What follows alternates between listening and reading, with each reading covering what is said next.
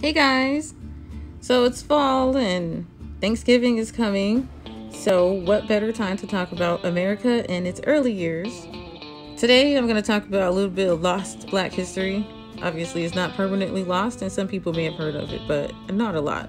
So, let's talk about Lewis, Clark, and York. Now, who's York? I know they didn't mention him in social studies, but that's what I'm here for.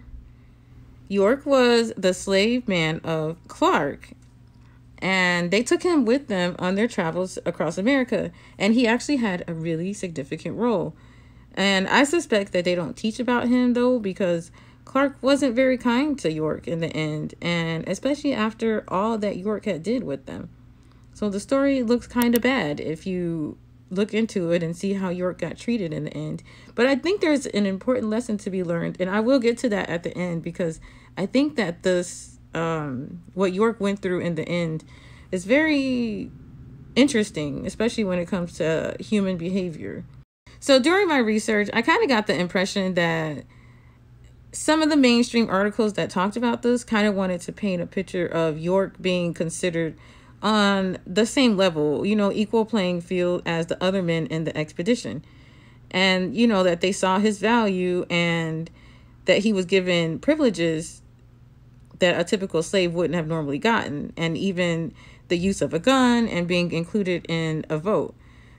And so it almost seemed like they tried to kind of play up how they viewed him. Like, oh, he wasn't viewed as just a slave. But when I read actual diary entries and quotes from Clark, it doesn't sound like he viewed him as an equal in any way whatsoever.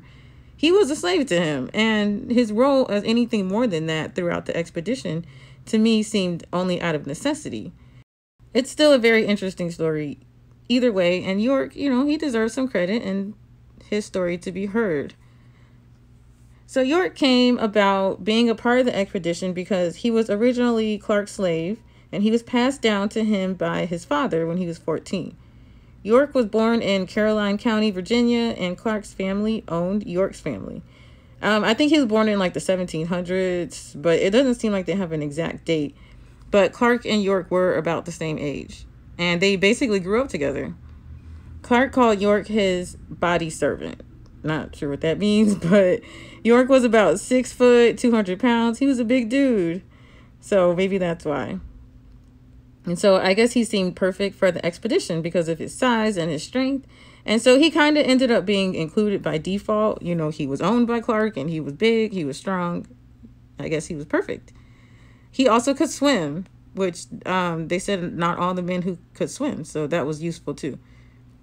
The other men they chose were based on them exhibiting bravery in the military. So I'm assuming York's size and strength, he probably had some signs of bravery and strength. That's probably why they brought him too. And, he could continue his role as being Clark's slave. So I have his diary entries. By the way, people, when you hear a story about something like Clark and Lewis and Clark and York, when you go to these mainstream articles like the Washington Post that talks about this stuff, and they don't go through the actual articles, the actual diary entries, and instead they just give you a summary of it, don't trust places like that. Just go ahead and go straight to the diary entries, because that's where you get like a real picture of what happened and how they viewed York. But here's some of his diary entries where he mentioned York. You can kind of get an idea of York's role on the expedition and see how they viewed him. And I'm not going to read all of them, but you can just kind of get an idea. Like, he had a really significant role, and, he definitely deserves to be credited for it. Like Sacagawea. I don't know if I'm saying that girl's name right, but, Sacagawea, the Indian, and Pocahontas. We all learned about them, and how they helped the original explorers of America. So York, he should get the same credit, too, because he did a lot. According to these diary entries, he definitely did.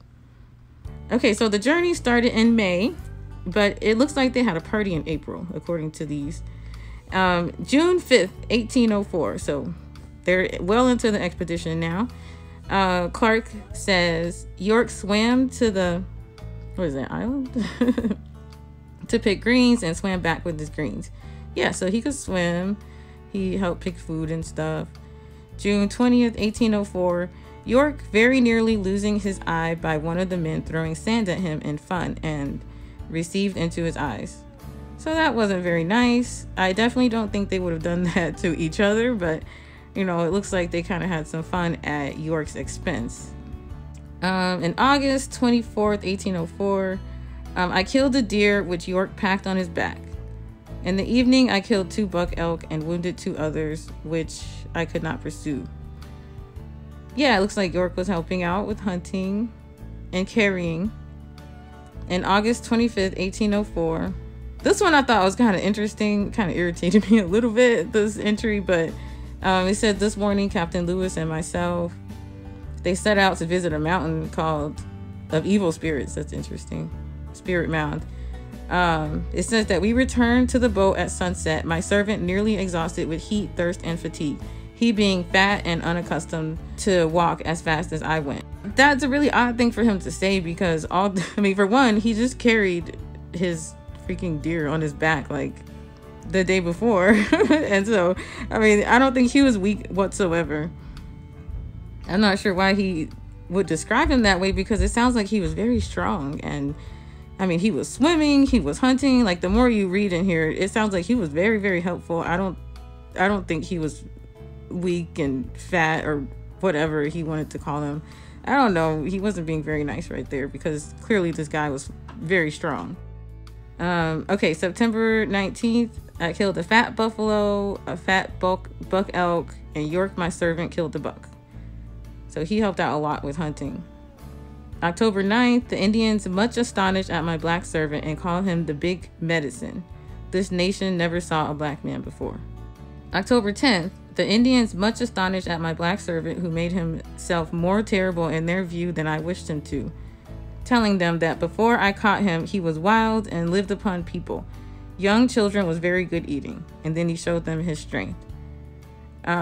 So it sounds to me like York had a sense of humor. For some reason, he was pretending like he ate children. I don't know what that was all about, but it sounds like he was very much entertainment for the Native Americans.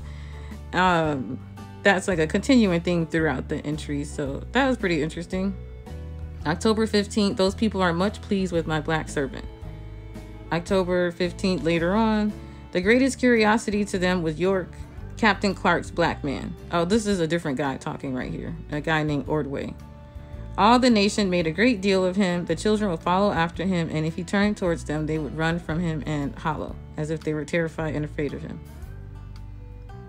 So, yeah, I don't know. It seemed to me like he was, I don't think they were probably super scared of him, but it seems like he kind of entertained the Indians, which I think that was probably quite helpful on this journey, you know, trying to make things smoother with the Native Americans. And it says they appeared October 26th. They appeared delighted with the steel mill, which we were obliged to use, also with my black servant. December 8th, this day being cold, several men returned a little frostbit. One of the men with his feet badly frostbit. My servant's feet also frosted, and his... I'm assuming that's penis, because what other word could that be? I don't know what that is besides that. So, that alone, he probably deserves an honorable mention in textbooks. Clearly, he made a huge sacrifice. But moving on. They talk more about the Native Americans being interested and curious in him.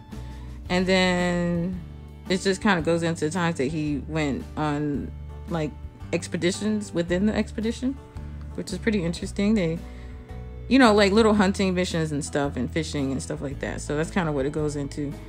July 7th, Lewis writes that Captain Clark's black man York is very unwell today, and he gave him a dose of tartar emetic, which operated very well, and he was much better in the evening. And Clark says the same thing. My man York is sick.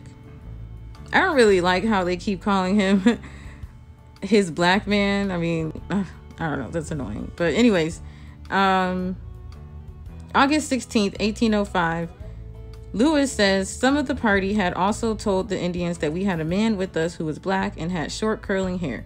This had excited their curiosity very much, and they seemed quite as anxious to see this monster as they were the merchandise which we had to barter for their horses. Not cool, Lewis. Not cool. They'll be calling him a monster. But yeah, that's what Lewis had to say. So yeah, I don't know. To think that they considered him equal, I think is quite strange when you read this. But clearly, he was still a very much help.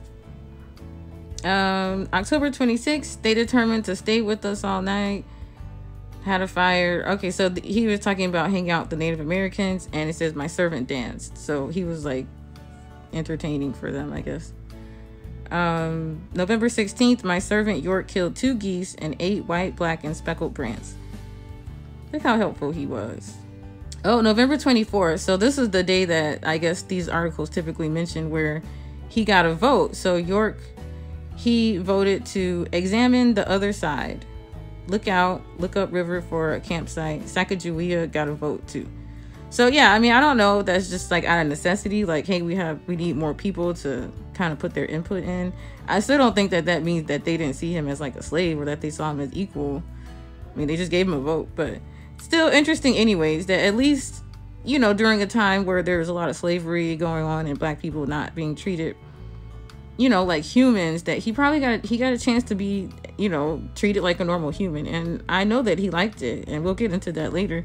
But you can't take that from someone, their humanity. Once they understand their humanity after not having it, it's priceless, But let's continue. December 2nd, I dispatched 3 men to hunt, 2 and my servant in a canoe to a creek above, so to get some fish. So yeah, that's cool. He helped with fishing.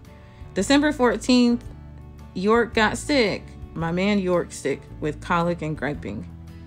I don't know what griping is, or if he's just saying he's complaining, or is that an illness? I don't know. So he got sick again. That sucks. December 22nd, his servant is still sick. December 28th. So he stayed sick for a minute. My boy York, very unwell from violent colds and strains, and carrying in meat and lifting logs on the huts to build them. So he was building things, like he was fishing, he was hunting, he was voting, he was doing the most. Like, he did a lot. Like, he really did a lot. He definitely deserves some recognition for what he did. And he got sick multiple times, so that sucks. December 29th, he finally got better, so he was sick for about 2 weeks.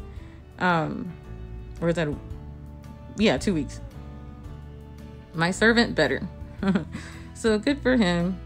And so the adventures went on longer.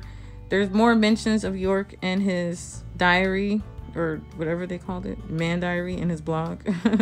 But that's a summary. You guys, if you want to look it up yourself, I'll put the link below. But yeah, so York definitely had a key role, and he was super helpful to the team with their survival, hunting, and even entertaining, fishing, building things. So I think that's really cool, and I want him to be recognized for it. It's unfortunate, though, that after all this, it seems that his relationship with Clark went very far south. It went really bad. And this is why I say that he was never really equal. And this may be why he's not really mentioned when other black people, like black slaves from back then, are mentioned. Because he was a difficult slave after all of what happened. Difficult as in he wanted his freedom. He was like, look, y'all, I did all of this with you, and I want my freedom now.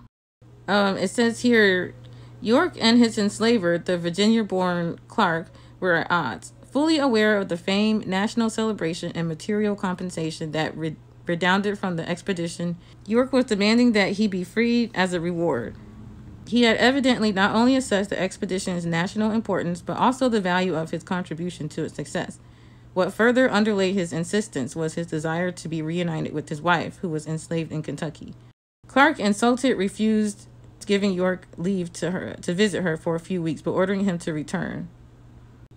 He was very upset by York wanting to leave and his behavior, because he at that point felt like he was a human and didn't deserve to be a slave anymore after all of what they went through.